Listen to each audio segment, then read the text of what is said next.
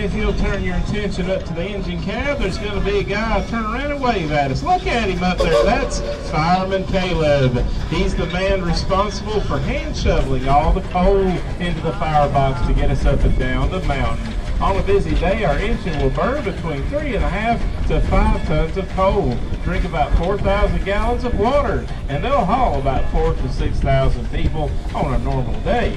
Well, here at Dollywood, we're proud of our engines and the guys and gals that operate them, and we hope you enjoy riding behind them as much as we do.